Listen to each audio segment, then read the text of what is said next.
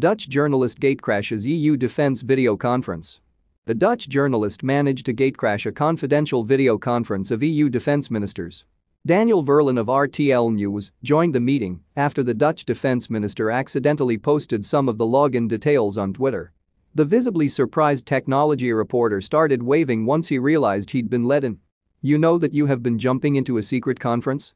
EU Foreign Policy Chief Josep Borrell said. Yes. I'm sorry. I'm a journalist from the Netherlands. I'm sorry for interrupting your conference," Mr. Verlaan replied, to laughter from officials. "I'll be leaving here. You know it's a criminal offence, huh?" Mr. Borrell replied. "You'd better sign off quickly before the police arrives." Mr. Verlaan managed to access the meeting after Dutch Defence Minister Bijleveld tweeted a photo that contained the login address and part of the PIN code. After a number of attempts, RTL Nieuws succeeded in guessing the PIN code of the secret consultation because 5 of the 6 digits of the PIN code were visible in the photo, the news outlet said. While many have seen the funny side of the hack, it raises serious questions over the security of confidential EU meetings. The meeting was ended due to the breach, while a Foreign Affairs Council spokesman told RTL. Such a breach is illegal and will be reported to the authorities.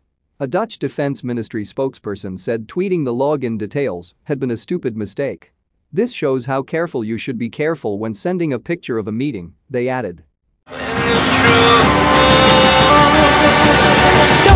Don't tell me why. I know you won't save my life. Save my life. Baby, keep on, you're making the way.